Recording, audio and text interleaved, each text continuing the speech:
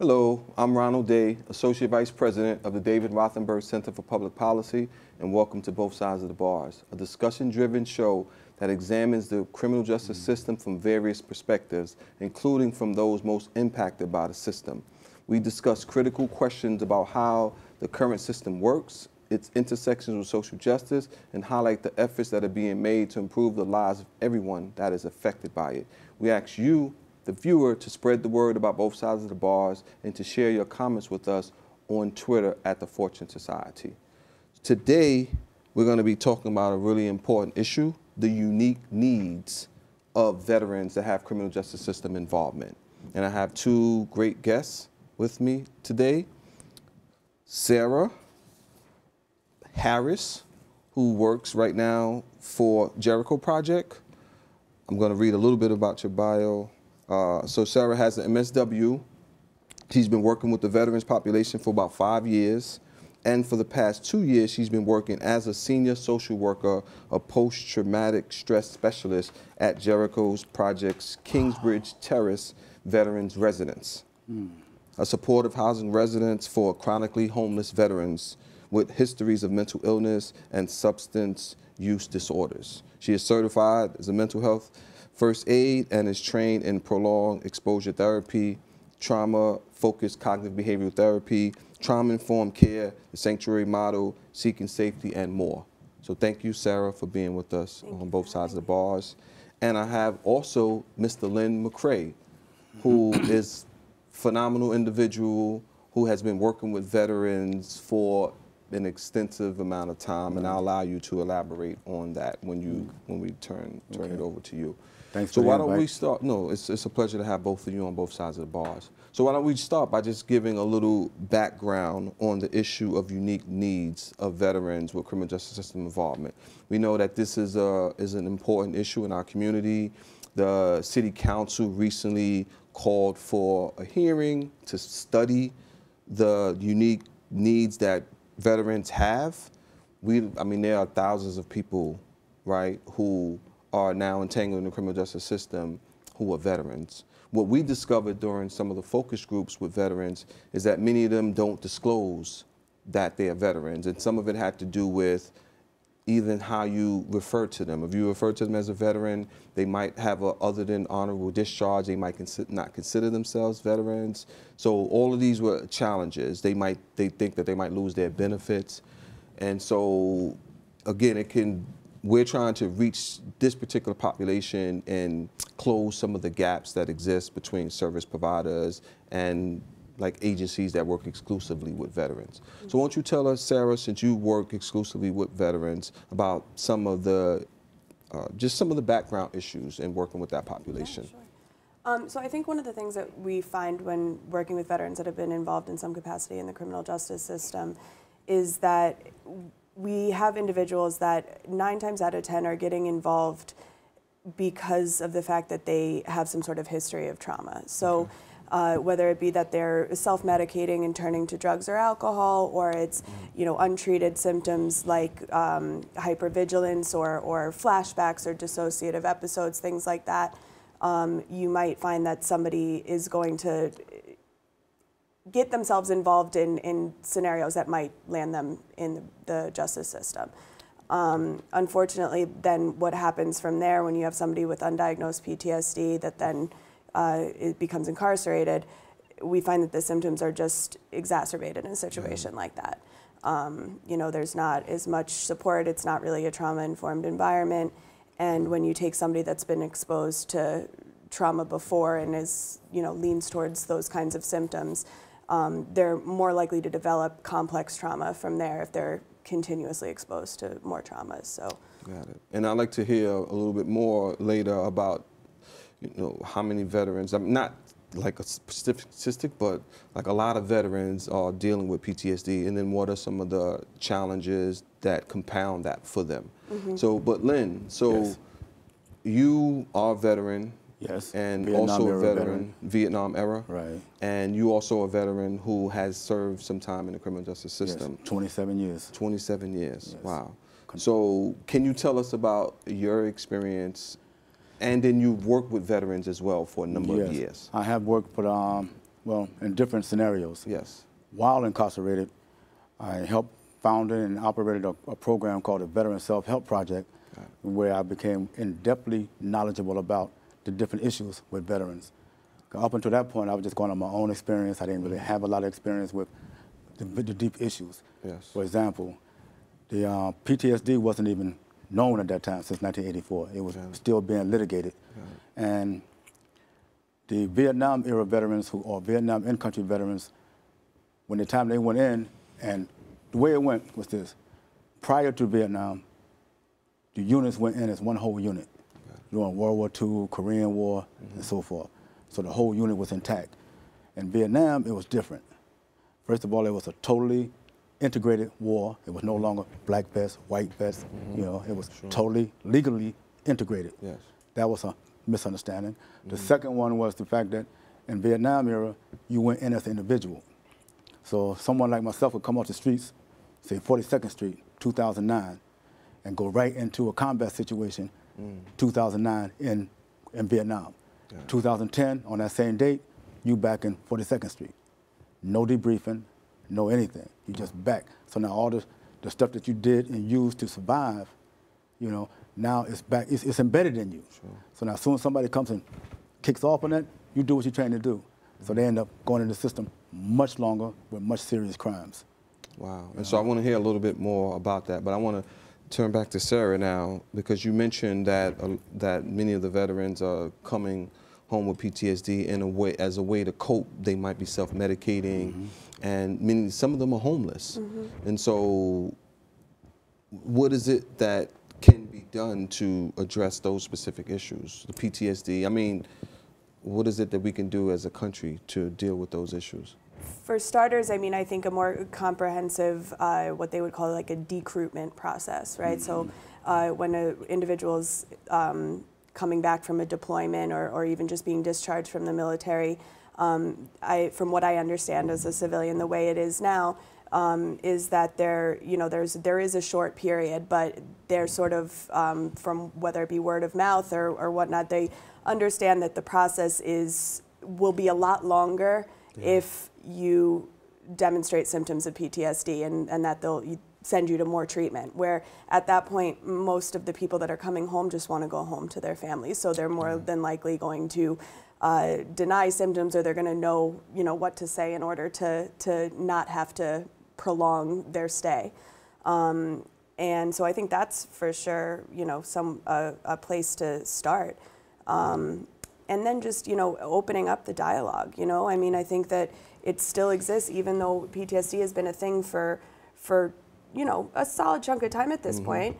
It's still not as openly discussed, and it's still not as openly okay for a veteran of the military to say, I need help, and to say that, I think I'm suffering with some of these symptoms. So yeah, and it's interesting because we did a film screening of a movie called War Crimes, and that was an issue. Some of the veterans that had been charged with offenses, they didn't necessarily, the courts, I mean, their attorneys didn't want them to reveal at times that they suffer from PTSD because they felt that that might increase the likelihood that they would be convicted of crimes and so forth. And I think part of that reasoning is the fact that PTSD, as long as it's been established, is still greatly misunderstood. I mean, I've gotten jobs for veterans, and as soon as the employers find out that they have PTSD, then they want to call me back up. Yo, I want to know more from the doctor. This guy going to go violent on me. Is he going to do this? Is he going to do that? And they might have a mild case of PTSD. It may not be as severe. You know what I'm saying? So it's greatly misunderstood. Yeah, so that means that we need to educate the public about different levels of, I mean, because even when you think about mental illness, you think the most exaggerated form of mental illness. There's mild depression and so forth, mild cases of PTSD. So you being a PTSD expert, I mean, and having individuals with criminal justice involvement now looking for jobs, as Len said, and looking for housing and looking for vocational and educational opportunity. How is this impacted? Well, I think that's a beautiful thing about the veterans treatment courts, which are becoming, more prevalent. I Yes. think there are upwards of 40 of them within the country now, and the first one was started in 2008 in Buffalo. Buffalo, yeah. So, I think the existence of veterans treatment courts, a court that, understands that this individual did something wrong and that there's, they need to do what they need to do in order to serve for that. Incarceration isn't necessarily the best next step, and especially in the case with veterans, it's more than likely not the best next step. So these courts focus more on rehabilitation and alternatives to incarceration, whether it be substance abuse treatment, vocational training, and the court itself actually keeps up with these individuals as opposed to being locked up and monitored that way. And in a way that's stark different than the traditional courts do, Exactly, correct? exactly. And they just have a better understanding of what these guys are going through. It's, they're able to be more empathetic in that sense.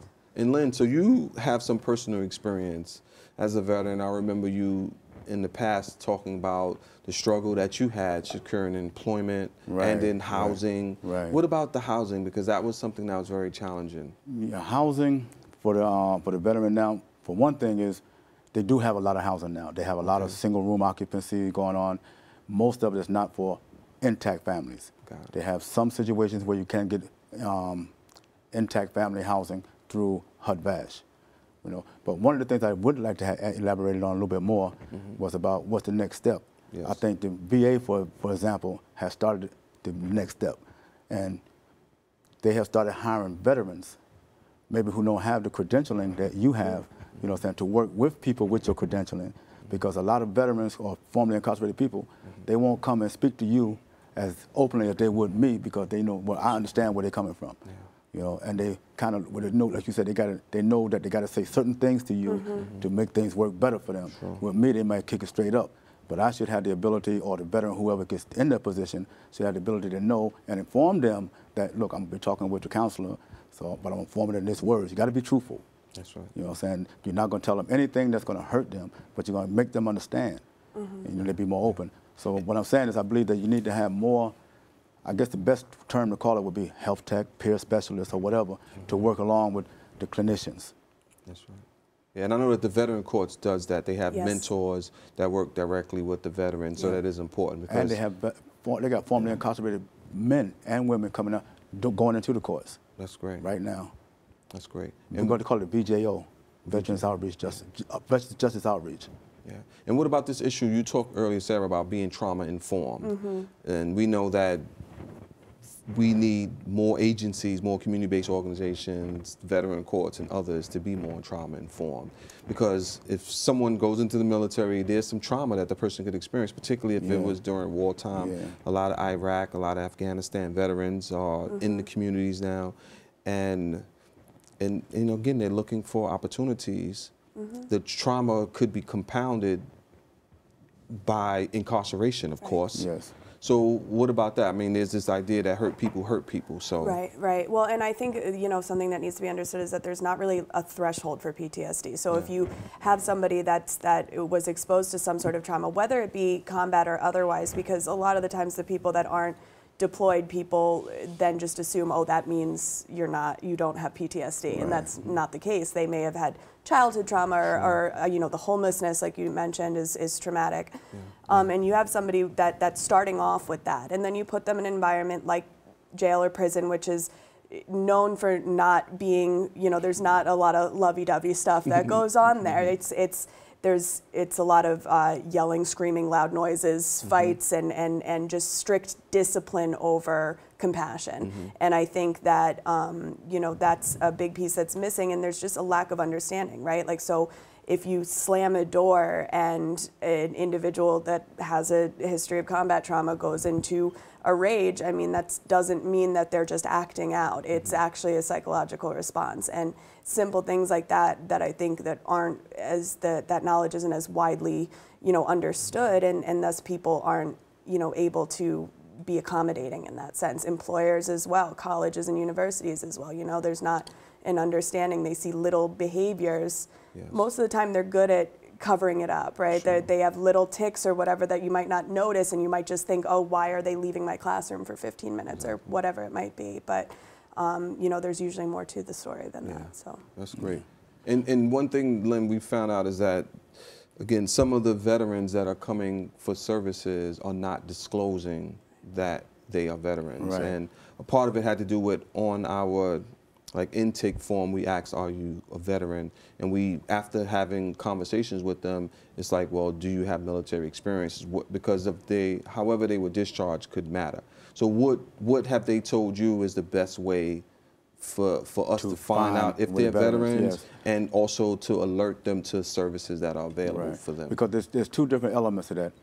First of all, once a person swears into the military, at that point, he's a veteran. Got it. Now, whether he's eligible for benefits or eligible for services is a whole nother concept. And there are a lot of veterans who are vets, and when you ask them, are they veterans? Say when you come into a group and you're looking to pick up some people from, from veterans, you say, are there any veterans in the house? You actually have veterans who don't serve 10, 12, 15 years in the military, but because they wasn't deployed, they didn't go to no combat, they don't think of themselves as veterans. Got it. You know, so when you come and ask the question, you know, when I was working for the VA, when I went to a group, I asked them, I explained to them what the reasoning was, and they said, well, try it your way. Say, how many people here have been in the service? You see a lot more hands go up. And then they'll come to you, then you determine the eligibility level. You know, because like you say, people with dishonorable discharges, you can't get any services from the VA. That's just not going to happen.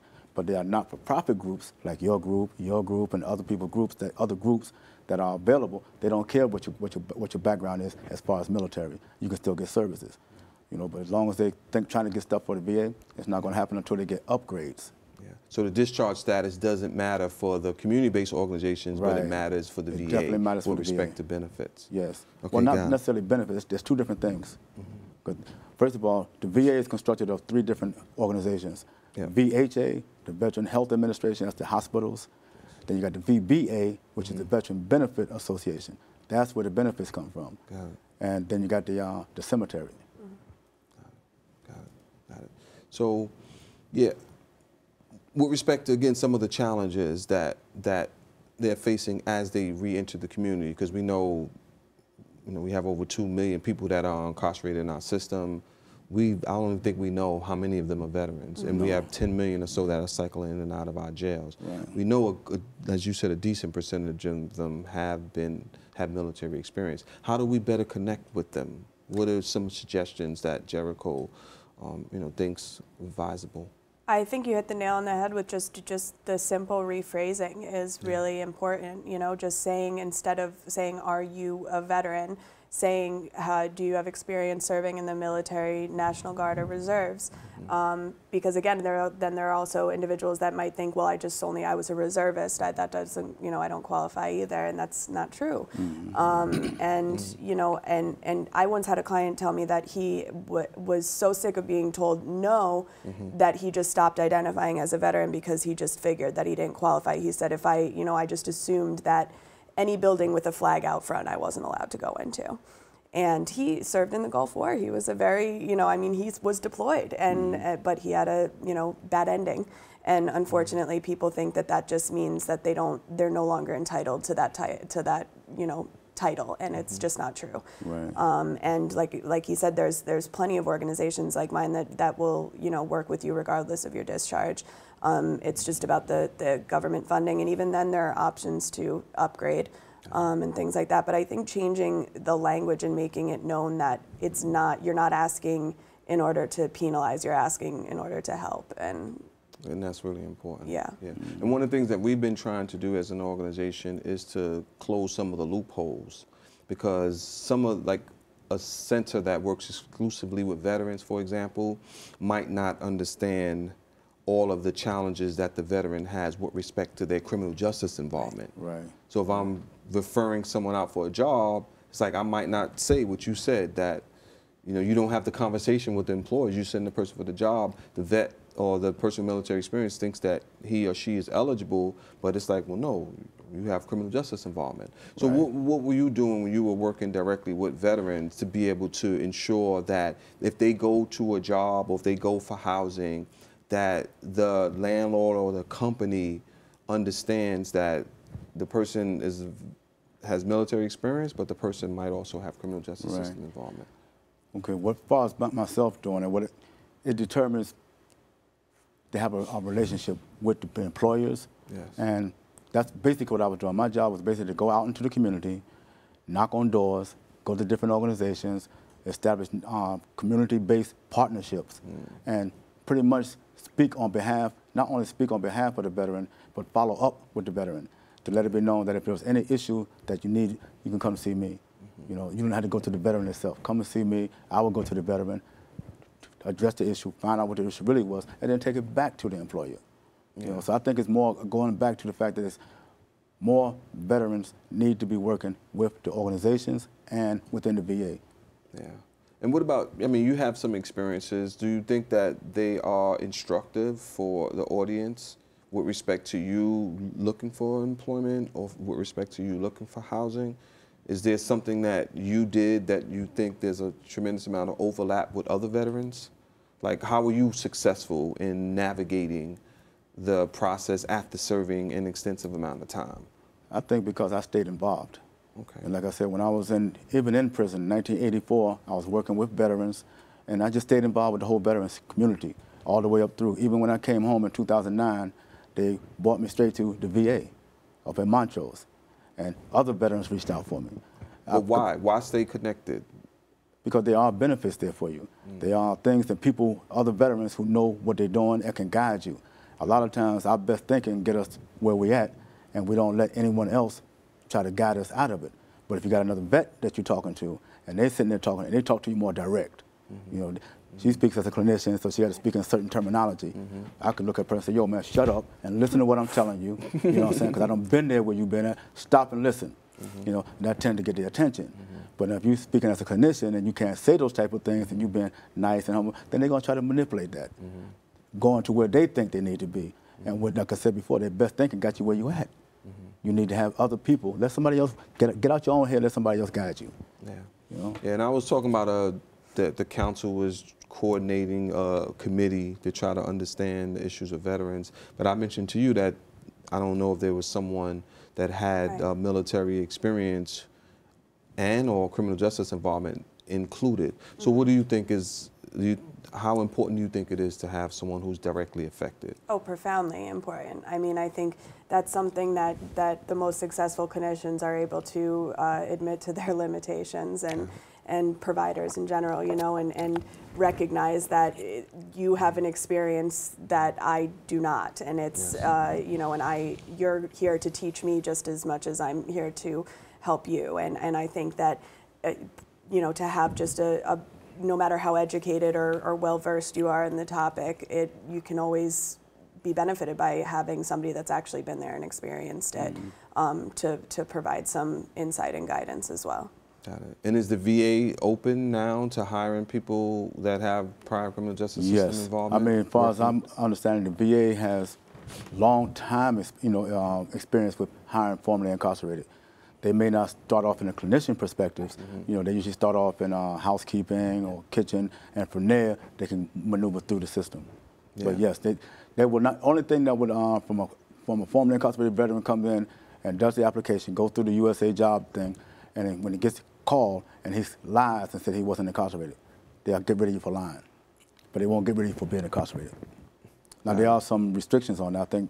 I think my own experience that not substance abuse, molestation, rape cases, they're not too tolerable with that. Yeah, so there are some charges that the VA, and I mean, in a lot of the organizations, it's have society a lot in of itself. restrictions. Yeah. It's, for us as an agency, we're trying to, of course, deal with this issue of the stigma of criminal justice system involvement, and, you know, trying to ban the box in different, you know, housing applications, employment, and so forth.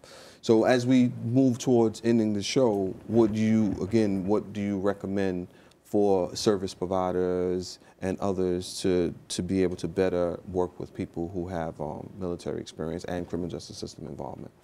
I think just be open to the, you know, opportunities for learning and expanding, you know, your knowledge base on the topic, to you know, jump at any opportunity to speak to a veteran, to speak to somebody that's been incarcerated, a veteran that's been incarcerated, and hear their experience, and you know, be able to really learn from that discussion with them.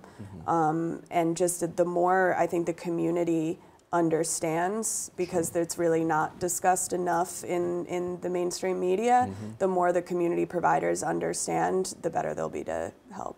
Yeah. And what about you, Len? As we I come concur with everything that you just said. I mean, you said it much better than I could, and I think you're right. We need to have a unity of work, you know, not just the clinicians, but the people working under the clinicians, and the payments got to be better too. You know, I mean, somebody coming off, like for example, you're working in a higher office as a non-clinician, and you may be up to, like, say, $50,000, $60,000 a year, but then when you come down to the community-based organizations who may not have that type of funding, you know, how do you bridge that? Yeah. I mean, again, for us, it's about trying to, you know, address some of the, you know, systemic barriers that folks that have criminal justice system involvement have faced. And we don't pretend to be an agency that has large expertise working with veterans. But as you just noted, we're learning a lot from talking to veterans. We're learning a lot from collaborating with other service providers, and not just who are offering services, but the advocacy that needs to be done. It needs to include, as you both noted, the veterans. Because you can't, I mean, I don't know how encouraging it is to say that you're doing something for veterans without including them in the process. You can't. Yeah. You know, and you have to be veteran-centered. You know what I'm saying? Like I tell people right away, I don't know what your problem is. I don't know what your answer is, but I can help shift some of the clouds out your way so you can find it for yourself. You know, rather than us taking a top-down approach that I know more about what you're doing and just shut up. You know what I'm saying? Even though I use that terminology, but it still has to be geared toward what the veteran wants. At least make an effort.